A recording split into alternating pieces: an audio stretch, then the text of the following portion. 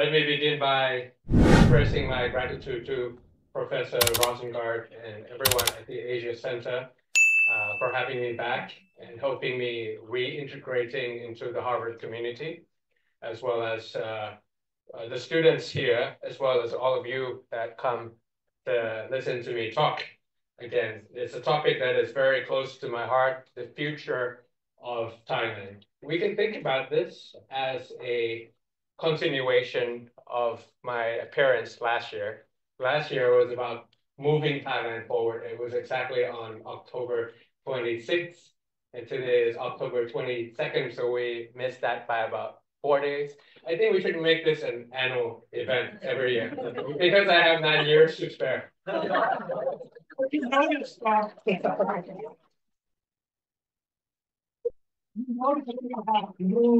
Yeah. Yes.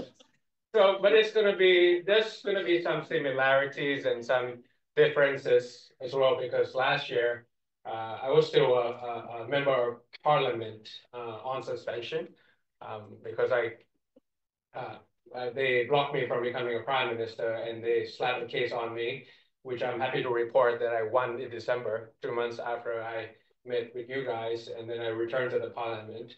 But then they came back with a bigger hammer and dissolved the party and banned me for 10 years. So for this time, it's not going to be about moving Thailand forward or something political because I'm no longer a politician. I'm a visiting scholar.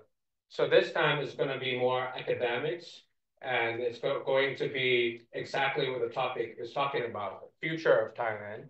And my objective for this 1 hour that we have together is that I become a bridge between Thailand and Harvard. We're going to be talking about the future, which is a synthesis of my past experience as member of parliament, and also the future of hypotheses of how we fix that. Professor Rosengard started off, giving you the answer of what the future of Thailand looks like in a sentence.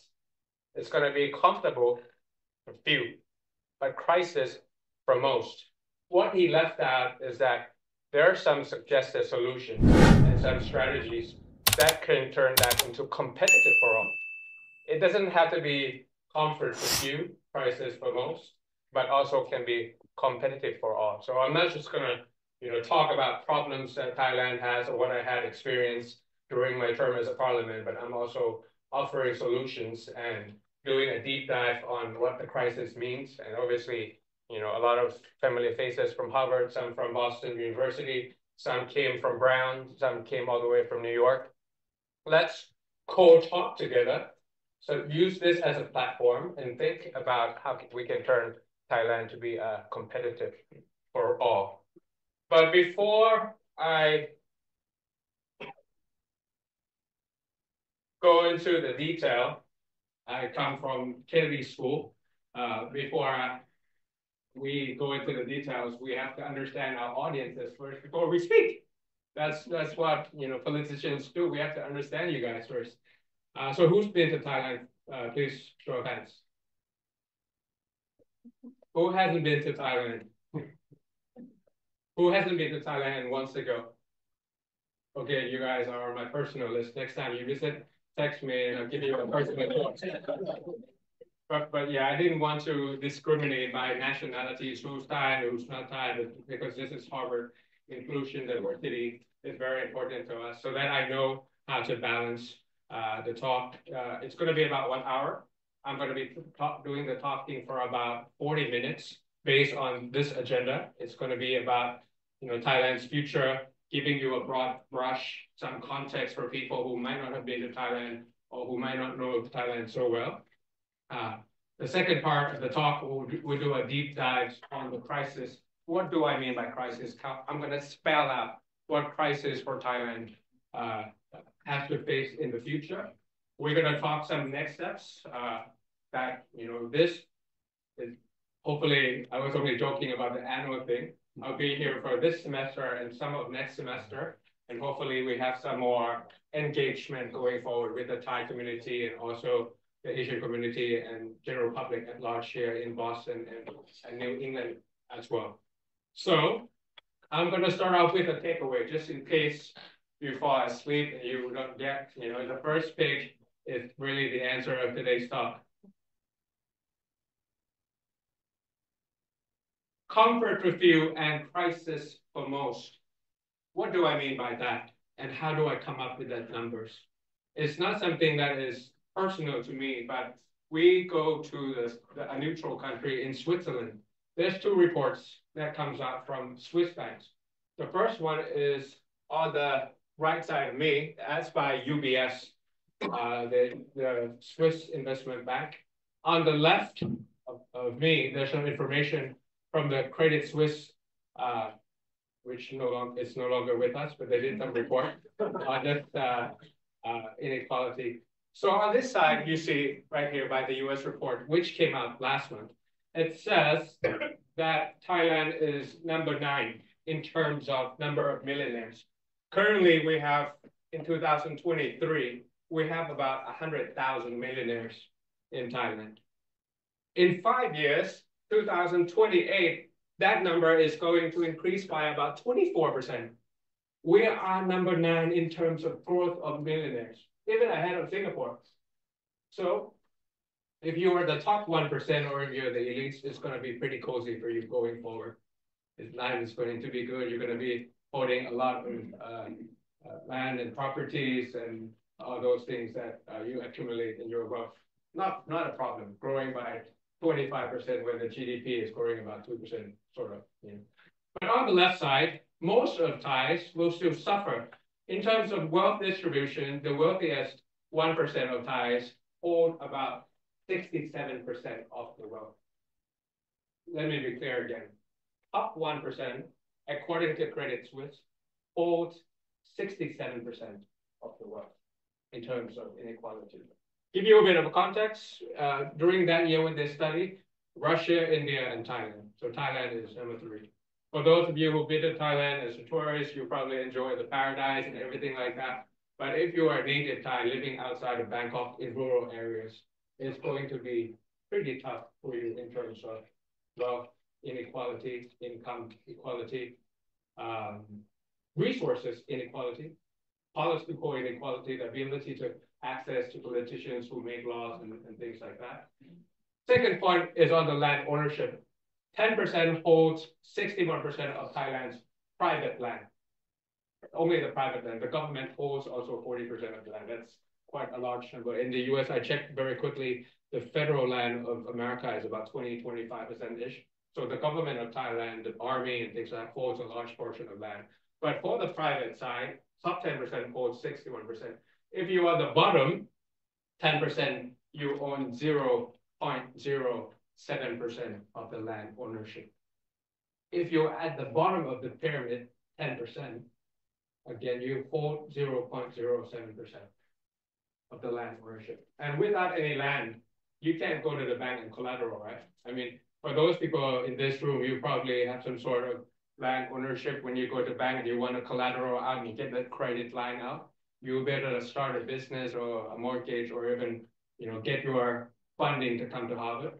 But a lot of people don't have that kind of privilege. So land justice is something that when I was a member of parliament, I was trying to push very much because I think that's like the first button of your shirt. If you do it right, the other things will come. Financial inclusion will come. Savings will come. Innovation will come. But this is something like the British Revolution or the French Revolution was talking about back in the days. The right to land is something that is very crucial in Thailand. If you look at bank accounts, the top 1% of the accounts holds 70% of the total deficit. So if there's 100 baht in the Thai banking system, just 1% of that volume account holds 70 baht. Imagine that. I mean, and if you are, you know, the remaining 99, that's like, you only have like 30% of that bank account. So just this one slide, I hope it gives you a context of the stark inequality that Thailand faces by a Swiss bank, a neutral country. So I didn't make this up. I'm not here to like talk down on my own country, but this is the number that they're showing to you. If you're that top 1%, you're going to grow about 25% within 5 years. But if you are at the 99 or not in that list, you're going to be very very much suffering in terms of the ability to have your own assets as well as the kind of cash flows or liquidity that you'll be able to survive in the geopolitical environment that the world is operating right now. Now, is that for me? I'm just joking. That's fine. I've done it before, so don't worry about it. When I was a student also. And also, so inequality is still a stubborn factor in political economy in Thailand going forward. Something that is quite specific to Thailand. Now, what does it mean for the entire country? So I'm showing you a slide here of our GDP growth back into 1993 until 2023. And then you started to see some resistance to grow. Huh? You started to see some inertia. You started to see that, back in 1993 to 1997, before the Tom Yum Goong crisis, we were growing by about 7.25%. That's on the right side of me, at the very right side, in terms of real GDP. And then after the financial crisis, we started to recover and grew back a little bit. And that growth rate of that period of time that we enjoyed was about 4.83%. And then the subprime crisis happened. That's when I was here. At the Kennedy School when hamburger crisis happened. And then we started to recover and grew by about 3%. And now we're about 2%. So from 7, starting to plateau to 4 something, 3 something, and then 2 something. So that's Thailand when you compare it from the past and to the present. And when you compare it to a bigger picture, yesterday IMF announced their forecasts in terms of economic growth. The world output will be about 3.2%. The US will grow by about 2.7%, and Thailand will grow by about 2.1%. So very much, this slide shows you that a developing country like Thailand is growing at about a developed country growth trajectory. Philippines is growing by 4 or 5. Indonesia is doing 4 or 5. Vietnam is doing maybe 6 or 7. So as a developing country, we should be growing about that area with our peers in Southeast Asia. But the truth is, we are growing at the age of Singapore, at the pace of Singapore. We're going on a pace of America, which is already a developed country. So because this kind of inequality, if I'm a leader and this is a country and we have about 300 people here, I want to be able to include all of you in my strategy. I don't want just the top 4 to take care of the economy and grow the country or use them as a competitive advantage of the country. I want to be able to include everyone so that you're part of my national strategy as a leader of the country so that, we can be competitive with any other countries around ASEAN, around Asia, around the world. But that's not the case anymore because, the top 1% wants to hold the resources to themselves and leave the remaining 99 to be like up in the air. So that's why the economy is not growing anymore. And it's plateauing, and that's going to hit finally if we don't do something about it, if we leave it as a status quo. So yeah, so now just in 2 slides, you have some numbers of the inequality problem.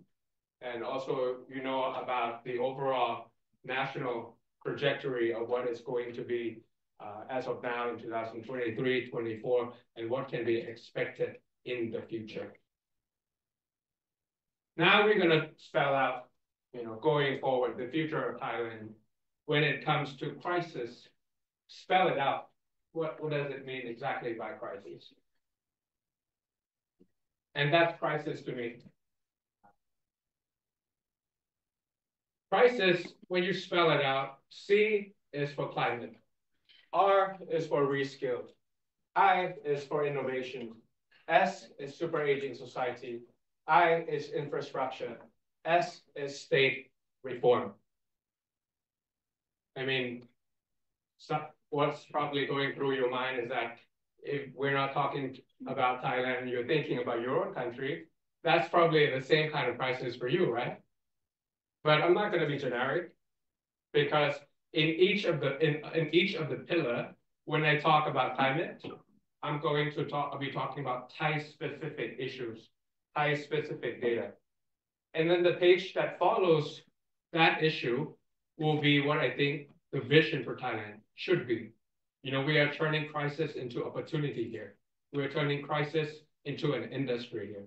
We're turning crisis into the competitiveness of our country here. So it's going to be like that. It's going to be 2-page for climate, 2-page for reskill, 2-page for innovation. And once we finish that, you have the picture of what it's going to be if we leave Thailand as it is, as a status quo. If we do nothing about it, this is what it's going to look like. But then again, I'm not just here just to complain or moan. I'm trying to hypothesize and turning challenges and weakness of our country into strength and opportunities as well. I think we go through the climate one, and then you probably start to understand what I'm trying to frame and what I'm trying to talk with you guys today.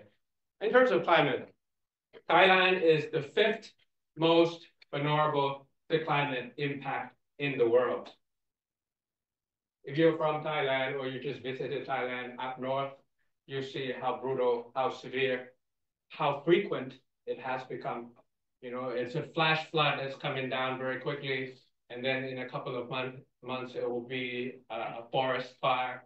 So, our beloved destination that we love to go in Chiang Mai, Chiang Rai, it's something that you will probably miss out for about 7 to 8 months out of that 1 year, because there will be flash flood, because there will be forest fire coming from within the area and also the neighboring countries, because they want to do deforest in order to grow animal feed corn, for example.